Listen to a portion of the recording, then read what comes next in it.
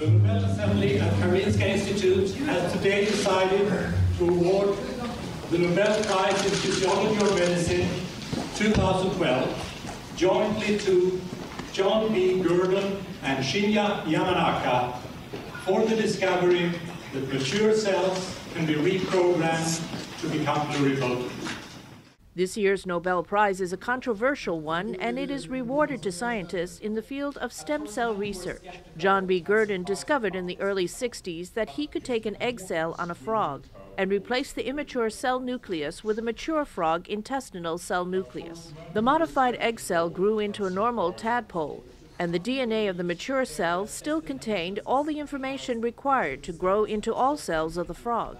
John Gurdon made a remarkable discovery 50 years ago that the nucleus of a mature cell contains all the information needed to build any cell in the body. 40 years later, in 2006, Shinya Yamanaka discovered that one can reprogram mature stem cells in mice to become stem cells that can become any cell type in the body. We think that this is an absolutely fantastic discovery. It has two important components, and one and this is really important for us, is its importance for the basic understanding of how cells become specialized. So it refers also to and helps us to understand really important basic biology and medicine. These stem cells appear to be the equivalent of embryonic stem cells.